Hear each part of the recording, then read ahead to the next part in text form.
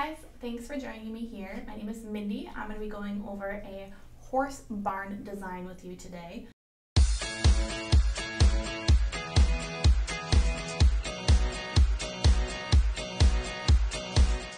This particular client is looking for a gable style building. One of the first things you're going to want to decide when you're doing a horse barn design is what kind of building look are you looking for. So this is your traditional gable.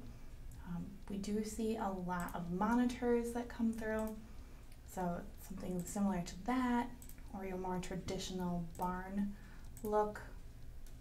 Just spin this around so you can see.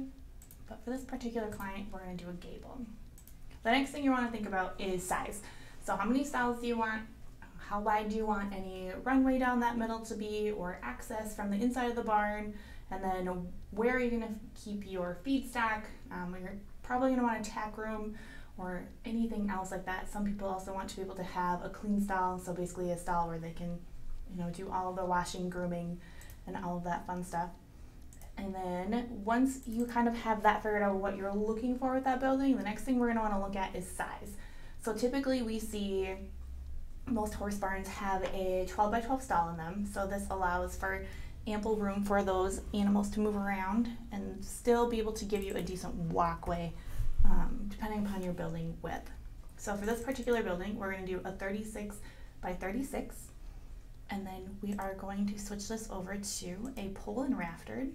So what that does is that sets up the inside of your building here so that we have basically the supports in place for this customer to put in their own stalls on their own down the road. And then so they'll have a stall in here, 2 and 3, and then this is the area where they'll be able to drive through. This is a part that sometimes gets overlooked a little bit. If you think about if you have a horse go down in one of these stalls, you're going to want to be able to get your vet into there. There's the vet mobiles, depending upon what you have. So typically you're going to want at least 10 to 12 feet for that walkway. Some people recommend going up to 16 feet. It's all personal preference kind of at that point, but I personally think that 12 foot works very well in these particular designs. So the next thing we're going to do is we're going to put on a side shed here. She wants to be able to have a little overhang for her horses to hang out under. So we're going to put in that side shed. We're going to make that roof only. And then we're going to go into our doors. So for entrance into these stalls, we're going to place 4-foot openings. So we're going to put 3 of them in there. And then something we've learned, or at least I've learned here since I've been helping out with these horse stalls, is a lot of horse owners prefer to put their openings right up next to that post so they're not in the middle of the stall. Apparently it's just something that works a little better for most horses. Again, this is personal preference. You can kind of put them where you feel you need them. And then this customer plans to leave these stalls completely open so that the horses can go in and out as they please throughout the day. We're also going to need to put in an entry door for the people. So your human door, we're going to go back one more here. We're going to put in 1 4-foot entry door. That's what they had requested. And then we are also going to put in a glass window.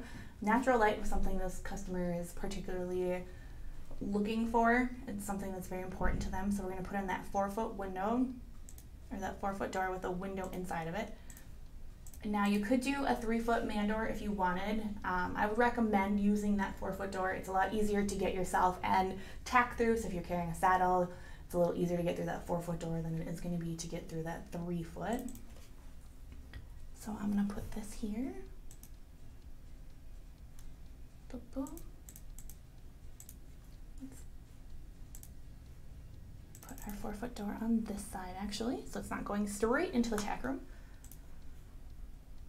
And then we're going to put in sliding doors for that entrance. So she was looking for a 12 by 10 and to be able to drive through that building. That was something that was also very important. So we're going to put 2, go on through, and we're going to place these right here at 12 feet. and then this one here at 12 feet. Now, when this particular sliding door opens, it is going to be a biparting door, and it is going to cover up this 4-foot man door. That's something that they weren't worried about, just for the layout of this barn itself. It's something that they wanted that front door to be on the entrance. So then we're going to go on to roofing and then siding. They also wanted to use a wainscot. So basically that's putting that trim around the bottom so that bottom half can be a little bit easier to kind of repair if something happens. It's easier to replace that 1 3-foot section than it is going to be to replace from the bottom all the way up. And also it kind of gives it a little more character, able to give it a different color there. For windows and lighting, like I had said before, for this particular client, they want a lot of natural light in there, but they don't want to add a lot of glass. So what we're going to do here is we are going to include eave lights. So we're going to include white polycarbonate panels, and then we are just going to put that on the right side here. So that will pop up here so that the top 2 to 3 feet, they'll be able to get natural light in. Now, if they didn't have the side shed on this side, I would recommend putting it on both sides, but it doesn't really make a lot of sense to put it underneath where that's going to be blocked off with that side shed. Our next step here to think about is condensation barrier. So this particular client is looking for something that's going to be fast and easy to put up. So they're opting for drip stop that comes already applied to the metal. That way they just can put up their roof. With a horse barn or any sort of livestock, you're going to want some sort of vapor barrier or moisture barrier in there. Just because they're putting off, they're breathing a lot, there's a lot of air, there's a lot of moisture. And then speaking of kind of getting all that moisture out of the building, they're also going to use a vented ridge with enclosed soffits and overhangs. So we're going to put those on. And this particular client wanted just the 12 inches here. So there we are. So again, for ventilation, we're using a ridge vent, vented soffits, and then she had also requested using a couple of gable vents. So we're going to put those, we're going to add 2 to her quote here, just for some added ventilation. And then our other option would be to put on some windows, but like I said, they were looking for more natural light without using a lot of glass. And then we just want to make sure that we have it pole and raftered, make sure that pole layout looks okay. So when I added the doors, it popped off those poles, but that's something that's easy to change. So I'm just going to go back in here and change that pole layout so that we can ensure this client has those 12 by 12 stalls that they're looking for. There we go. So that is how I design at least this particular horse barn. So I just want to say thanks for joining me in the design studio.